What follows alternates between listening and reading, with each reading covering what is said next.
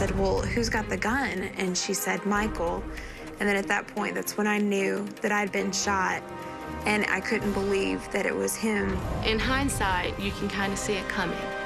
But before the day, no. I couldn't have, I wouldn't have put that kind of evil in him.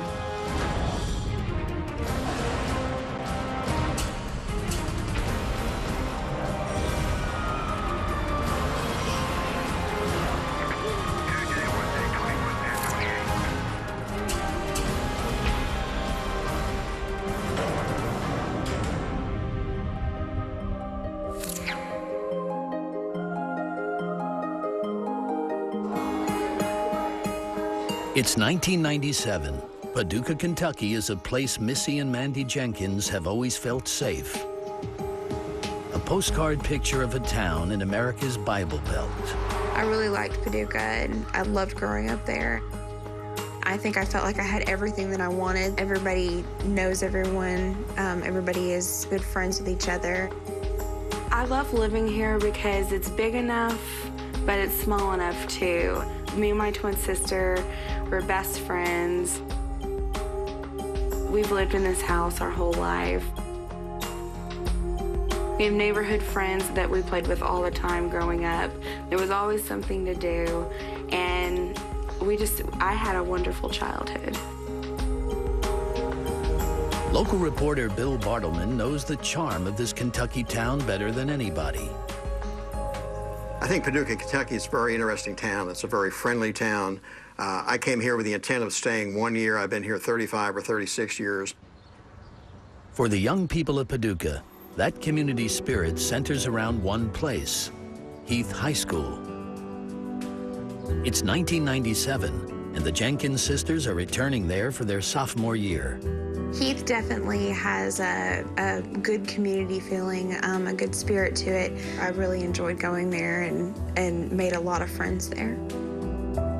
The Heath community is deeply religious, and each morning, students come together for a prayer circle to start their school day. Power and glory, forever and ever. Amen. Amen. Prayer circle was something that meant a lot to us. It was something that kind of helped us start off our morning. As the girls head back for their second year of high school, their friend Michael Carneal is about to start his freshman year. Always the class clown, Michael can be counted on for a good laugh. I knew Michael Carneal really well. We went to elementary school together. We were in middle school together. He was a year younger than Missy and I. We saw each other every day. We were in the band together, and he was a really, really funny guy. There's one time he wore a twister board as a cape and ran around and just making people laugh, just doing stupid, silly stuff. Again? But now, as Michael enters high school, he begins to realize that he's a small fish in a much bigger pond. At his new school, not everyone is a fan of Michael's pranks. A lot of people thought Michael was not so funny, that he was annoying. A lot of them just ended up making fun of him or thinking things that he said were stupid. But Michael's problem may be more than just an issue of trying to fit in. During his last weeks of junior high, Michael is marred by an incident that makes him the target of a cruel joke. In the rumor has it section of the paper, someone had said that he was gay. At the time when I heard that, you know, it wasn't as effective to me as it is now. Now I realize, wow, that was probably absolutely devastating and upsetting. Knowing him, I think that he probably laughed it off and said, hey, that's not true. But apparently inside, it hurt him a lot worse than he let others believe. The abuse Michael is enduring triggers a switch. Michael becomes more aggressive, and some students even peg Michael as a bully. About 2 weeks before the shooting occurred, Michael Carneal went to his father's closet and found a handgun. You gotta check this out. He put that handgun in his backpack and took it to school with him. Is that thing real? Yeah. Loaded? You gotta show me. He showed it to a friend of his and said, what do you think of this? Jesus, you brought a gun to school? And the student said, well, you better put it back, and you better not bring it back again. You're going to get caught. After weeks of abuse, Michael isn't trying to make his classmates laugh anymore. Missy recalls noticing a change in her friend. We were at a birthday party together, and he seemed more serious than he ever had been. He was always somebody that I saw as funny, and that I never saw him serious, but he didn't seem as funny or outgoing then. Michael, in his own way, begins to warn people that he has a plan. My friend Eric actually heard from Michael that something big was going to happen, but the way Michael was, he joked all the time, so Eric just laughed it off and said, whatever, you know, you're not going to do anything, you know, nothing big's going to happen, you know, you're just little Michael, you know, didn't think anything of it, you know. No one could imagine just how serious the class clown was about to get. And I see one of my own students standing there with a pistol, and he's shooting kids right in front of him.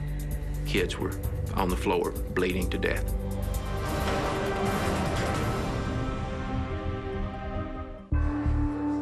High school freshman and former class clown Michael Carneal is tired of being the butt of everyone's jokes. Despite some obvious warnings, nobody takes him seriously. On Thanksgiving Day, he had Thanksgiving with his parents and grandparents. They all came over to the house. They had their meal, and then Michael wanted to go ride his bike. Michael rode his bike to a neighbor's house, and he broke into a garage where some guns were stored. He brought the guns, wrapped in a blanket, into his bedroom. He took a handgun stolen from another neighbor and shoved it into his school bag. While he was in there doing that, his father knocked on his door and said, Michael, what are you doing? And he said, well, I'm getting ready for a project for school. It's Monday morning. Michael leaves for school, and no one in his family knows what's in the strange package that he's carrying. He told his sister that it was a project of some kind. She had no reason to believe it was anything other than the science project. He didn't say anything, didn't act unusual, didn't say anything to her to indicate he was planning something big. It was a typical day. Our Father, who art in heaven. Kids were coming in the building. Everything was fine and cool. You had no sense about what was fixing to happen or what could happen. We forgive those who trespass against us. Lead us not into temptation, but deliver us from evil. Missy and Mandy take their usual spots at the prayer circle next to their friend Casey Steger. Kelly Aslep is also part of the morning ritual. We all stood in the circle, and Casey was holding my left hand and Missy was holding my right. By now, Michael has arrived at school with his project under his arm. One of the teachers said, what do you got there, Michael? He said, well, it's my art project. And in hindsight, they realized it didn't look like an art project, but they had no reason to disbelieve him because Michael was not a troublemaker. He was never in trouble. Who art in heaven, hallowed be thy name. The kingdom come, thy will be done. Absorbed in their prayers, no one sees Michael Carneal enter with a large package. Lead us not into temptation.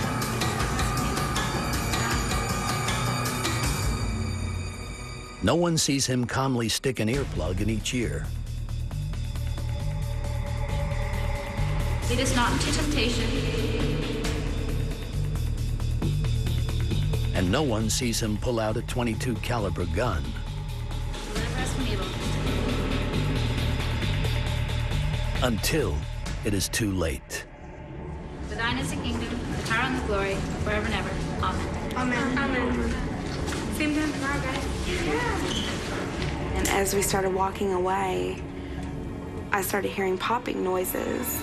It sounded like firecrackers. I probably got 2 steps in, and I heard pop, pop. And I stepped again,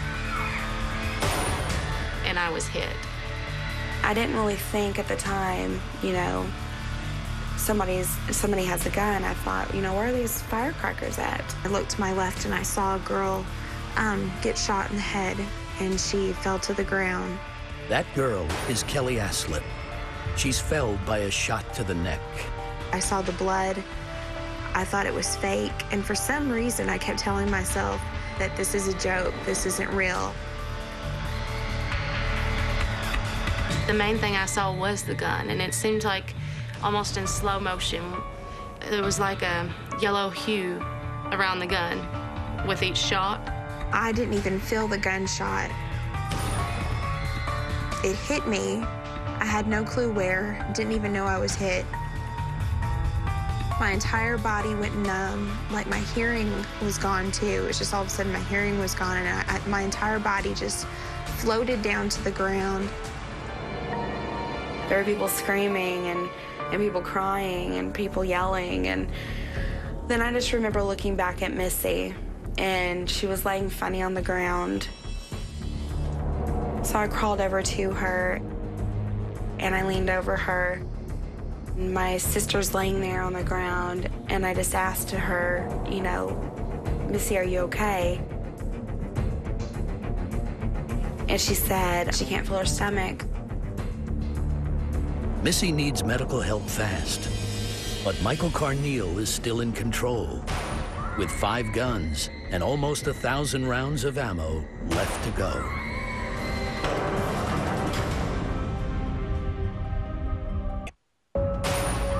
After opening fire on a group of students in the lobby of Heath High, Michael Carneal is still on the loose. Several students have been hit by gunfire, and Principal Bill Bond now arrives on the scene.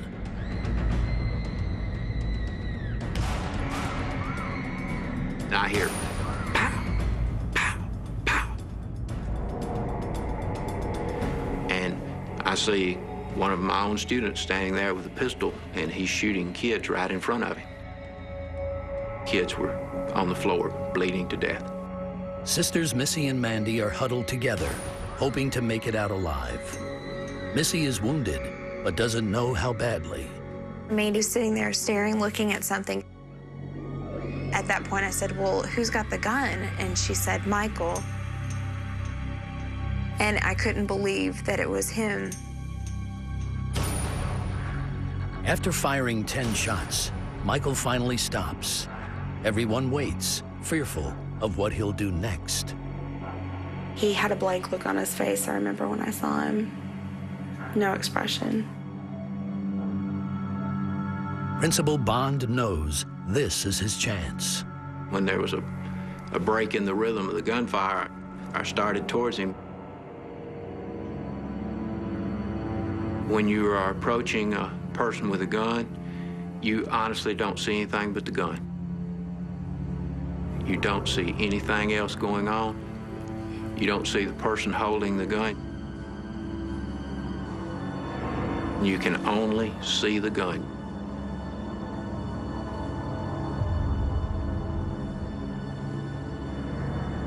I picked the gun up and I called him by name and told him to go to the office. He didn't get any more expression on his face than if I'd have just caught him smoking in the boys' bathroom. He was just emotionless.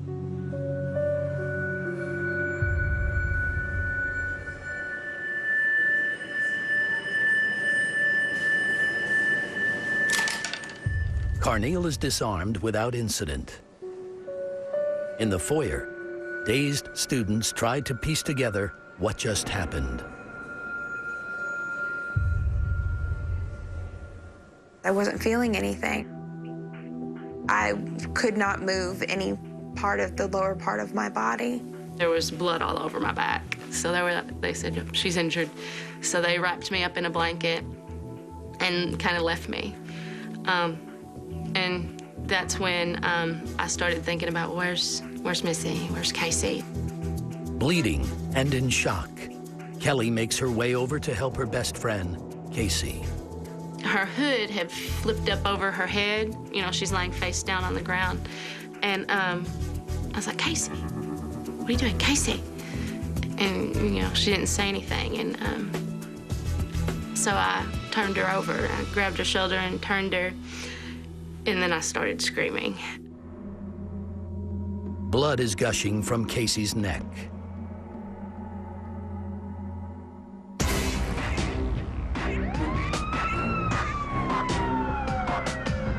Cracken County Sheriff John Hayden is called to the scene.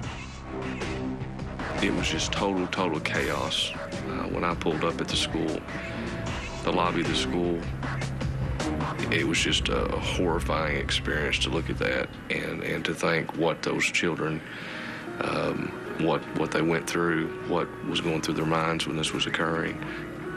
Some of the walls were riddled with bullet holes, and it was it was a very solemn experience for me, and it just really looked like a war zone. At the hospital, doctors determined that Missy is permanently paralyzed from the chest down. Seeing my family when they came to see me in the emergency room was really hard, because when they came in, they were so worried about me. They were crying. I can remember my grandma crying, and I told my grandma, "I'm okay, I'm fine. I'm just paralyzed. I'm okay, I'm alive." Other victims were not as lucky as Missy. In the hours following the shooting, 2 more girls die, bringing the death toll to 3. With Michael now in police custody, all of Paducah is wondering one thing: why? There were a lot of psychological reports done on Michael Carneal, done both by the prosecutors and done on behalf of Michael. And they found he did have some mental problems.